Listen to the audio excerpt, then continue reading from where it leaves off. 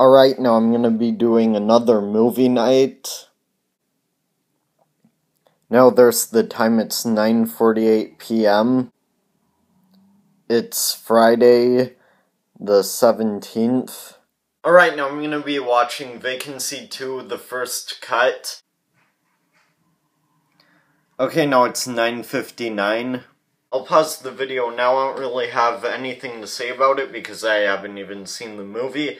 But, yeah, here, so I'll just sort of like read the description, but nothing about my own opinion because I don't really have anything to say about it. But anyways, here's the disc to it. After checking into a dingy room at a remote meadow view in a newly engaged couple, so I'm assuming this might have different characters. Anyways, Wright and yeah, their mutual friend begin to suspect they're being watched.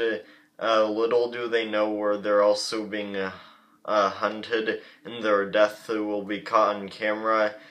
So yeah, murderous Mr. Smith and his grisly prequel original thriller. Yeah, so I'll give this a try. It seems kind of interesting, but anyways, I guess that's all I have to say for it, and it is 10:01 p.m. So yeah, I'm gonna cut the video, and that's it. Bye. Okay, it's 11:39, and I just got watching. I was finished with the movie Vacancy 2, the first cut. Now it is Friday 6/17. Okay.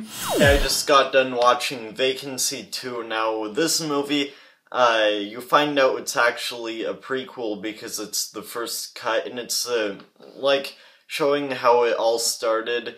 Now, me personally, I think this movie was kind of unnecessary and violent at the same time. Like, this movie didn't really resolve much in the end, really. I enjoyed the first one, Vacancy. I thought that was a fairly well done horror thriller, and but this movie just goes all the way to the beginning, pretty much showing how it starts, like where there's this person raping a woman with a knife, and it's caught on video, and they sort of work together and decide to make snuff films. But that's you know, that was kind of cool, like, how it started, and I will say that near the beginning I was kind of interested in how the story would be. Like, it had sort of a good idea to it, but really they didn't really do much with the story. But another part, well, there's another scene in the movie that I will say I actually thought was pretty good.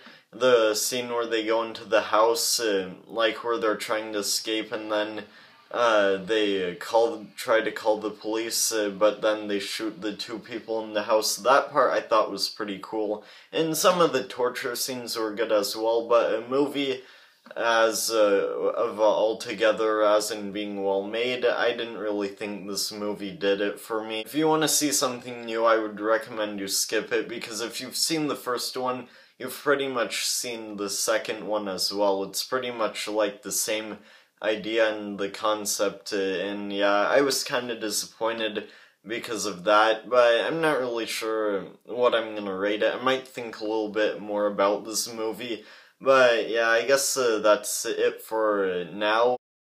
Okay, so I hope you all enjoyed this video, and that's gonna be it. So subscribe, like, and share this video, and that's it. Bye.